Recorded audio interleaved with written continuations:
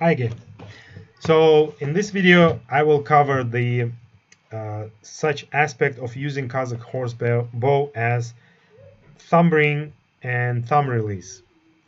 And it's worth to say that at the time I was writing this book, it was still a new thing, and a lot of the archers in Kazakhstan, Mongolia at that time were still shooting fingers, or as we often refer to, Mediterranean or European style.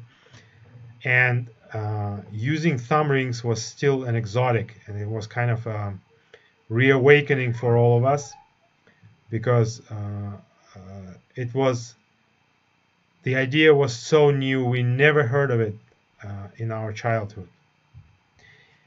And so as I was transitioning to thumb ring archery and writing this book and doing my research, I realized that one of the biggest challenges here is that there are no registered evidence to my knowledge, and at least to knowledge of my peers and comrades in arms, so to speak, archers, fellow archers at that time, of surviving Kazakh thumb rings, and we don't even know the name of it. For example, in Turkish it's called zigir or zehir, which means string holder. Another name is shasht, and in Persian it's called kushtavan or angoshtuan or something like that, if I'm pronouncing it right. I don't know any Persian.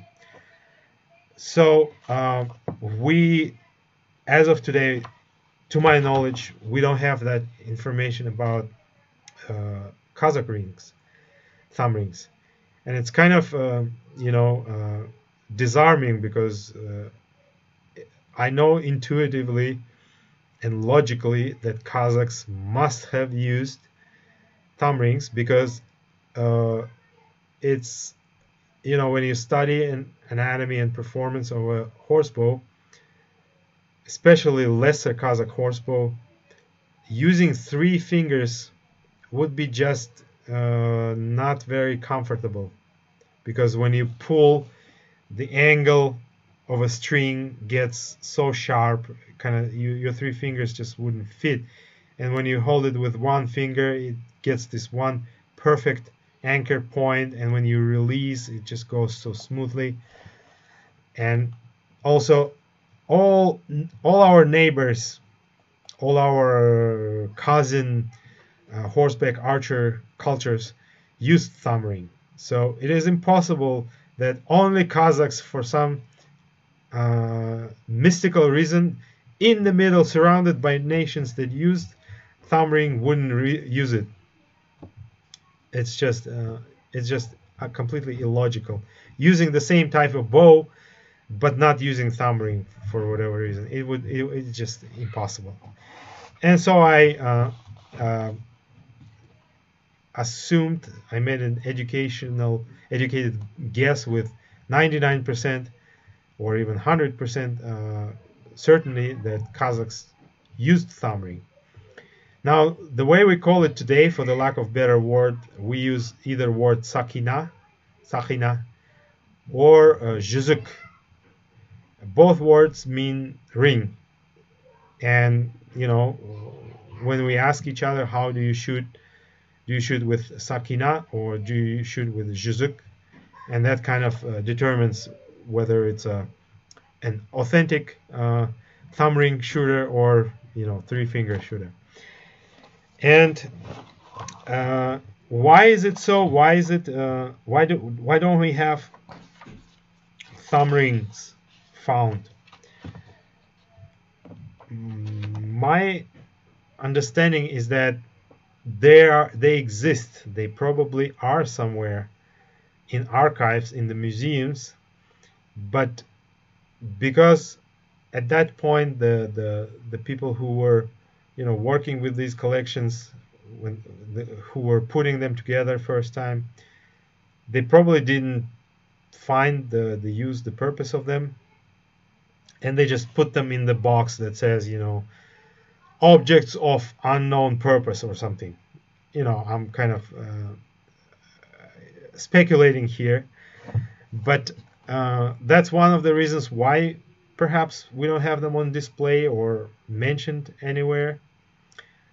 Another reason could be that the nomads, the Kazakhs, mostly used leather thumbrings because they are so easy to make cheap. Leather was like one of the most readily available materials for the nomads because they ate the major part of their rations were meat from their animals or hunting, and the leftovers, they never threw anything. They used every single piece of leftovers, the bones, the hooves, everything went into production and got recycled. It was pretty much waste-free animal husbandry. Even intestines were consumed, washed and cooked and consumed as food, or used to produce glue, arrow glue, bow glue.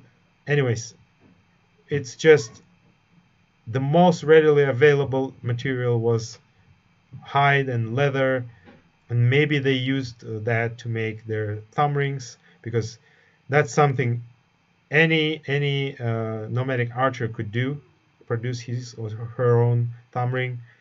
And leather is not a very lasting material, so maybe it just got decomposed or something, and that's maybe why we don't have them left. So that's as far as historical data on Kazakh, particularly Kazakh thumb rings. Also, I describe in this chapter how it's used, but I'm not going to talk about it right now because obviously there's so much information by now. Back then it was new. Nobody knew about it, but right now there is so much information. Everybody know about thumb ring archery. Anyways, if you want to know more about it, if you want to find out more about it from my perspective, you can get it from my book. And that's kind of covers this section regarding thumb rings as part of using the Kazakh horsebow. In the next section, we will talk about how it was carried, the type of quivers, and etc. So thank you, and see you soon.